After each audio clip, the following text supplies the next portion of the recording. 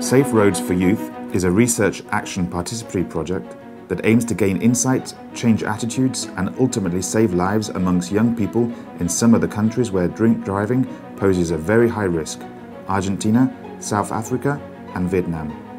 Our baseline study, involving over 11,000 young people, shines a light on the seriousness of the drink driving issue in these countries.